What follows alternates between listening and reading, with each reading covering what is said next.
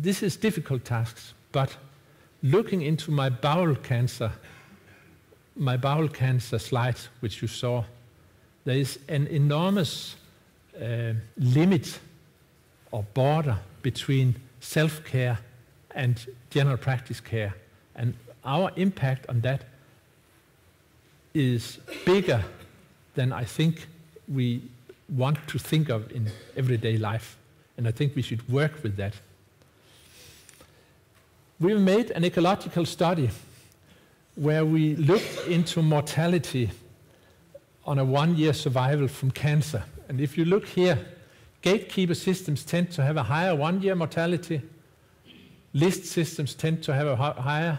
And if general practice is always first point of contact, there's a higher mortality, it's highly statistical significant. Conclusion, no, it's a false conclusion, I give no conclusion. Gatekeeper systems are dangerous.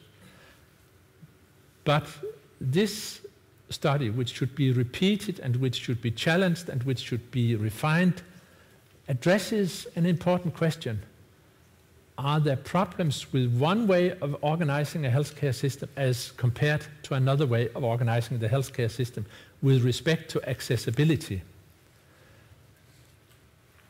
Looking back into Barbara Starfield's papers, I have no doubts that gatekeeping and the strong front line is a good system in the same way as penicillin is the best antibiotic in the world. But even knowing that penicillin is the best antibiotic in the world, I keep thinking of the risk of side effects from every time I prescribe penicillin, and I'm sure all of us do so. We know that even the best have side effects. And I ask, even the best system, a list-based gatekeeping system, does that system have the risk of side effects which we have not addressed in a sufficient way until now? My own theory is explanation number 3, but I don't know if I'm right. But I think that gatekeeper systems in Europe have had a tendency to be the political alibi for dangerous and unacceptable weights. And I think that's the problem with the gatekeeper system in UK, with the gatekeeper system in Denmark. I think that's the main problem with gatekeeper systems. But I'm not able to falsify, to say that the 2 first red lines are false. It may also well be that gatekeeping can create an inborn error in the relation between patient and doctor. We have to address that from a quality point of view. We can't tell if doctors are too eager to be gatekeepers or to be keepers. Personally, I've never liked the word gatekeeper. I think that the correct word is a gate advisor. I should just know where I am with my time schedule. Just a second. It's okay.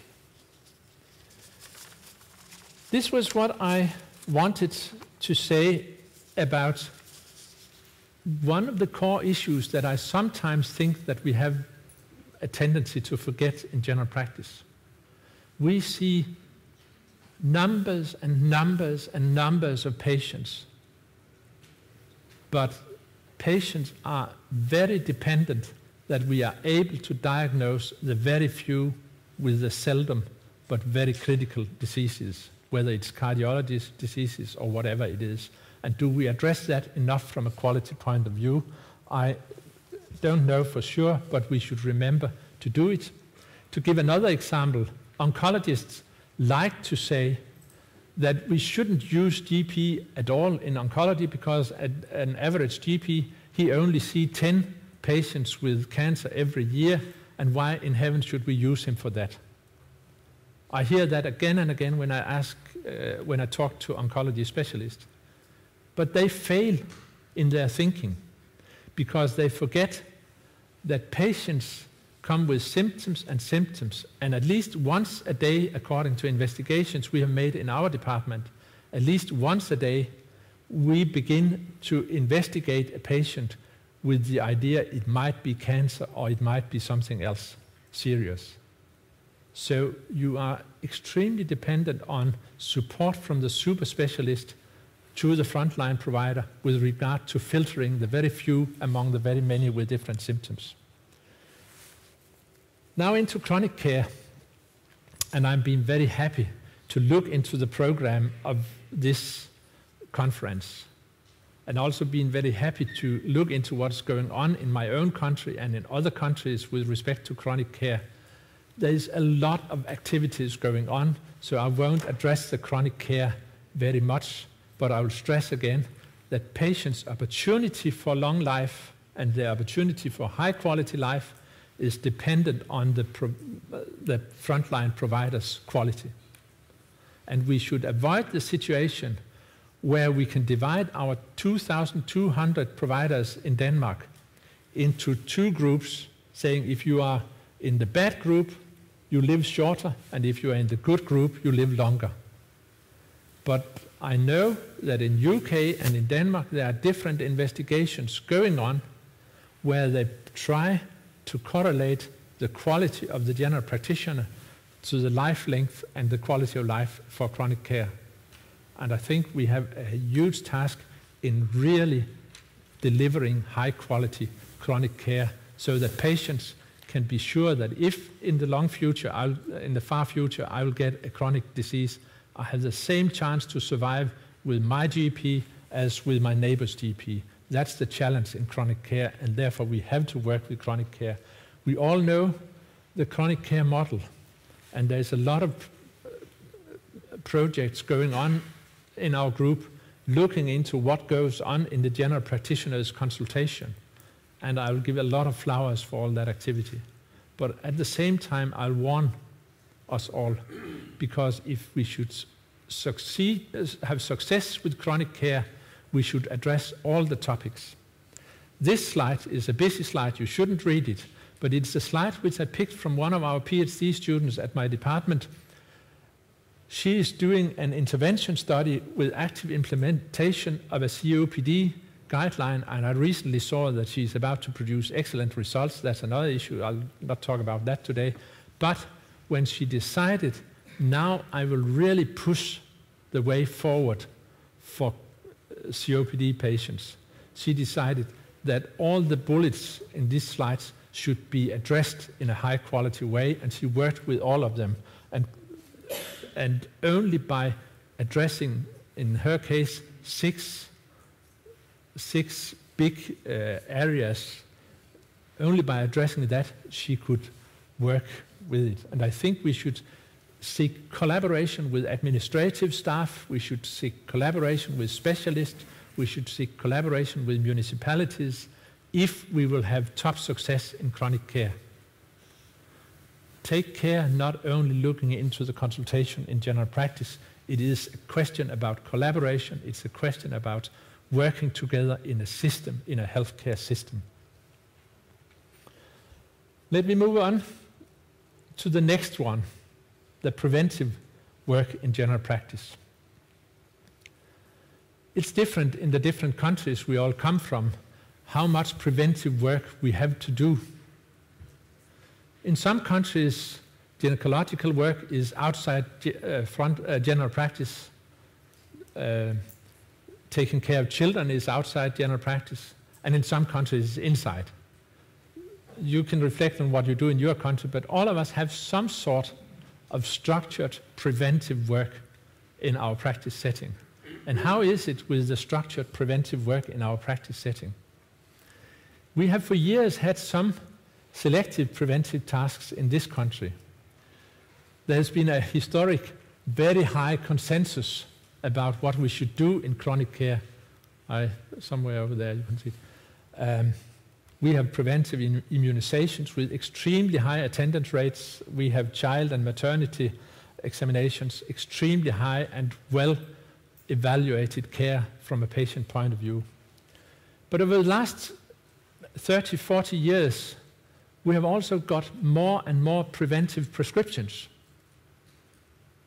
Maybe we have a tendency to forget that at any time we give a blood pressure prescription to a benign hypertension, it's a purely preventive prescription. It's not a cure. It's not treatment. It's a preventive prescription. And we've agreed on giving preventive prescriptions. The chairman of the Danish Ethical Committee recently said, I don't like preventive medicine at all. And I asked him, does that mean that all people in treatment for hypertension should stop? No, no, no. And then he told about what he was thinking of. He was thinking of that we may have had a tendency to treat too many with prescriptions for hypercholesterol, you read it, or for osteoporosis. And there's a huge spread in the 3,500 GPs in Denmark with respect to whether it is a good clinical practice to give that preventive medicine or not. We disagree with each other in a way that people become personal enemies by that disagreement. We begin to discuss preventive check-ups for all persons over 40 years. And there's even a larger disagreement in between the general practitioners. And at the same time, we have high public expectations to what the GP can deliver within the issue of structured preventive care. And how can we in future cope with public expectations for preventive tasks if we have 3,500 people who disagree? That's the challenge. And in my opinion, it's more a personal opinion than it's a scientific opinion coming now. This is, in my opinion, the biggest threat to a national comprehensive approach to general practice care in my country, that if we can't agree on delivering something in a high quality way, we may have problems. We have problems to find common ground, and I've heard the same in UK, I've heard the same in Norway, in Sweden, in many countries. We have problems in finding common grounds with respect to task definition. What should we expect? What is quality from a primary care provider? And I don't have the answer, but the risk is that in our country we end up with 2,200 GP settings with different attitudes to prevention and with different health politics. Our trade union and our college are struggling to try to keep one politics, but it's a difficult task. It's a real difficult task. And in this country I hear more and more politicians at meetings. Only a few days ago I heard it again. We have to go for another arrangement of our front line. We have to push GPs back to where they are specialists. They are very good in sitting in their consultation, taking care of people who come to them with a symptom. A political fraction is beginning to address that type of questions. Do we want that, and can we avoid that? I'm sure we can avoid it if we want.